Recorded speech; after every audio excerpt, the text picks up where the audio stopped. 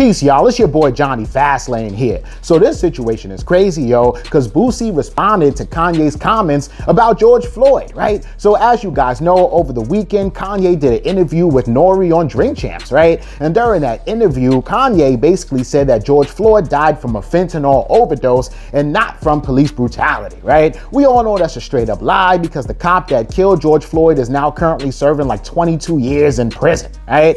So Boosie saw this and he reacted to it, right? So Boosie said, Kanye West, your hatred towards black people is sad and they still support your coon ass. First slavery was a choice, white lives matter, and now George Floyd, and it's sad that blacks with a platform are not telling you shit for attacking our race like you do. Well, I am, because you are sick for real, is what Boosie said, right? Kanye hasn't responded to Boosie yet. As you guys know, just over the last week, Kanye's basically said, fuck Diddy, fuck Boosie, and whoever else doesn't like what I have to say.